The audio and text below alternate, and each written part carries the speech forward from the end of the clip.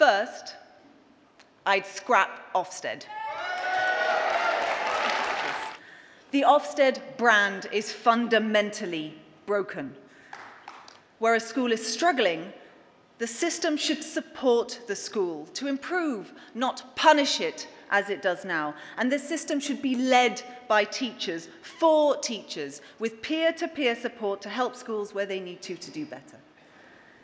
So next up, league tables. It shouldn't be something like you do on a price comparison website. Instead, you should have testimonials from parents. You should have teacher surveys. You should be looking at what is the culture and ethos of that school. A school can never be reduced to just numbers. And finally, I think it is high time that we start to end the unnecessary stress placed on pupils and teachers by high-stakes testing, in particular primary schools. And so in the next Lib Dem manifesto will be to scrap SATs and baseline tests.